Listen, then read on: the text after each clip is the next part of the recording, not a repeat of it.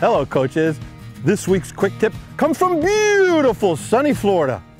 We're talking about the trigger finger on the grip. Now, it's never a time that's too early to introduce this concept. Beginner players usually just grab it like a handle, grab it like a fist. But if you introduce to them early the trigger finger, a little bit of separation, angle of the racket on all their strokes, look how it could help feel the racket head. See on my forehand volley? Even on my forehand ground stroke, see the trigger finger? I can feel the racket head going through. Also with grip tension. So as your players become more advanced and they're squeezing the racket too tight, have them focus on the trigger finger. It helps with the grip tension. That's this week's quick tip, trigger finger.